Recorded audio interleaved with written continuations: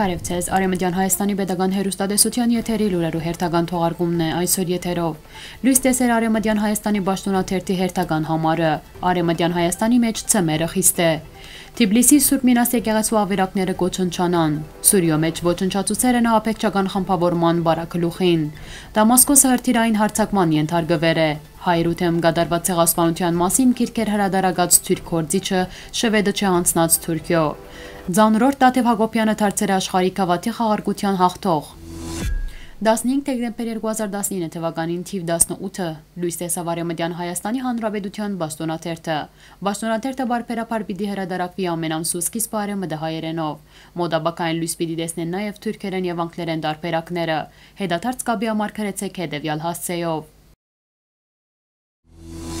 Արեւմտեան Հայաստանի մեջ ուր գիշերը ջերմաստիճանը 0-ին բավականացած է գկրանցվի սառցակալում եւ սառնամանիք։ Օդի ամենացած ջերմաստիճանը կրանցվել է Արդահանի Քյոլե քավարին մեջ 0-ին վար 21 աստիճան։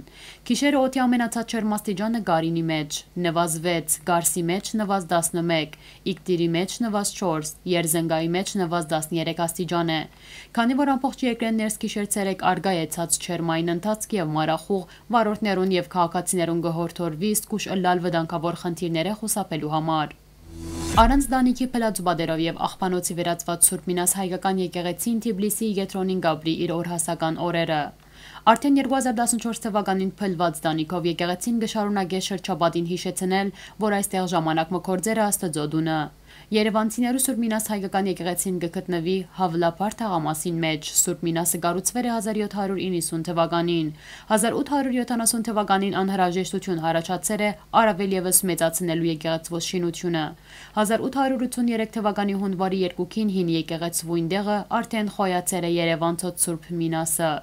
Խորհրդային դարիներուն եկեղեցին զրկվել է իր քմբեթեն եւ օգտագործվել է որպես արհեստանոց։ ԽՍՀՄ փլուզում են յետ Երևանցոց Սուրբ Մինասը վիճելի եկեղեցիներու շարքին դասվեր է։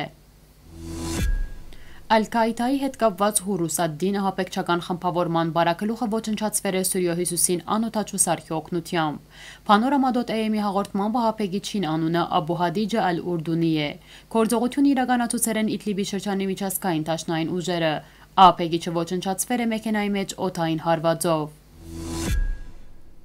Դամասկոսի մեջ լսվել են բայթյուններ, ասոր մասին հայտներ է սուրիական pedagogan հերոստատեսությունը, ինչպես կգրե Panorama.am-ը, առնվազն 2 հզոր բայթյուն տեղի ունեցել է գիրագի օր, դեղական ժամանակով 23:15-ին։ Ըստ հաղորդումներու Դամասկոսի թեմ հրթիռային քրոհը կատարվել է քրավյալ տարածքներեն։ Հրթիռներեն մեկը ինգեր է Դամասկոսեն 20 կիլոմետր հարավարևել գտնվող Ակրաբաքյուղի տարածքին։ Շվեդի բարձրակույն թադարանը մերժել է Թուրքիո իրավապահներուն պահանջը արդահանցնելու հայտնի թուրք հրատարակիչ եւ իրապաշտպան Ռաքըբ Զարակօղլուն։ Թրքական գազեթե դուվարի փոխանցմամբ Թուրքիան կպահանջե Ռաքըբ Զարակօղլուին զայն մեղադրելով PKK-ի հետ կապեր ունենալու մեջ, կփոխանցե News.am-ը։ Թադարանի որոշումը պետք է հաստատե նաև Շվեդի խորհրդարանը։ Հիշեցնենք, որ Ռաքըբ Զարակօղլուն հայտնի իրավապաշտպան եւ հրատարակիչ է Թուրքիո մեջ։ Անոր գլխավորած բելգիա հրատարակչադան մեջ դպակրվել են հայրութեմ իրագործված ցեղասպանութեան մասին բազմաթիվ գիրքեր։ Զարակօղլուն 2011-ի փետրվարին եւ 2013-ի դեկտեմբերին այցելել էր Հայաստան։ Հայաստանի ծանրամարտի հավաքականի անդամները հաջող մեկնարկել են աշխարհի քաղաքի խաղարկության։ Armen Press-ի հաղորդմամբ Կատարի մեջ մեկնարկած աշխարհի քաղաքի խաղարկության հերթական փուլին Հայաստանի կանանց թիմի անդամ Տաթեւ Յակոբեանը 87 կիլոգրամ բոկում վարժության ադեն իր գլխավերևին պահեց 105 կիլոգրամ, իսկ հրումով 127 կիլոգրամ։ Երկամարտի 232 կիլոգրամ արդյունքով Յակոբեանը դարձավ ոսկե մեդալագիր։ Արեւմտեան Հայաստանը կշնորհավորե հայ մարզիկին եւ կմաղթե նորանոր հաղթանակներ։ Այսօրվա համար նախատեսած էինք այսքանը։ Հաջորդին ցեզի կներկայացնենք Երևանի կամերային երգչախումբ Նարոջան ստեղծագործությունը։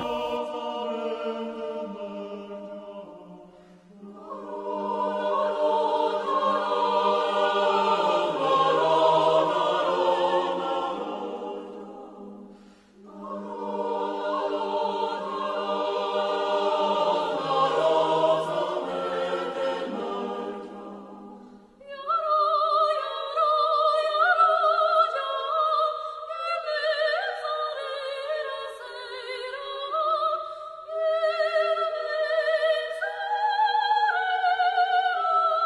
Դեսալովակյան փոխչական դարբերակը ներկայացված է Արեւմտեան Հայաստանի պետական հերոստատեսության պաշտոնական կայքէջեն։ Մնացեք խաղաղ